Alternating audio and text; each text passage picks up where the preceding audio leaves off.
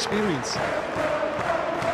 Back to winning ways as well with those 4 goals against Wolves. Here is the Liverpool manager.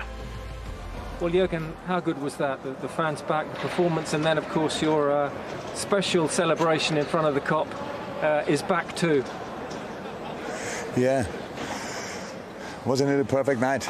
To be honest, imagine 10 months ago somebody would have told us we have a home game and only 2,000 people show up.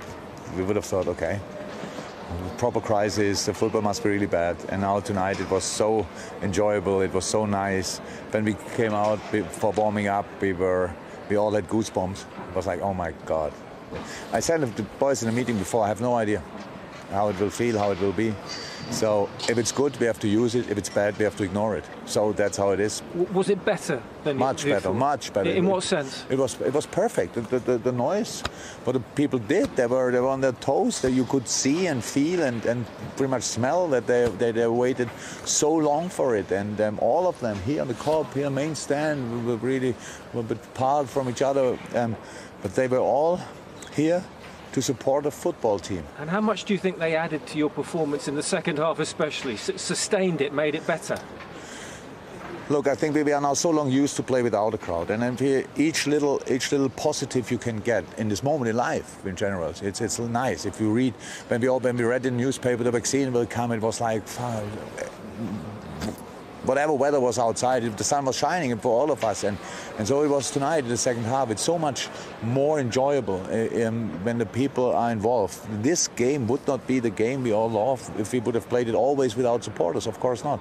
But we have to do it in the moment.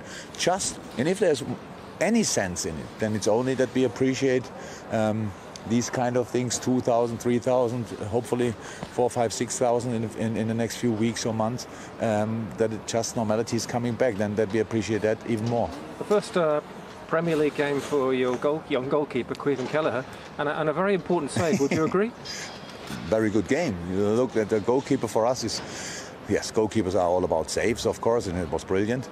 But apart from that, it's about contributions, or what can he bring involved in the game. And that makes him a really special talent, to be honest, because he's really calm on the ball. His personality is very calm, and he used that. Technically, he's outstanding with his feet, playing the main part of his youth football time as a outfield player helps, and so yeah, good to have him.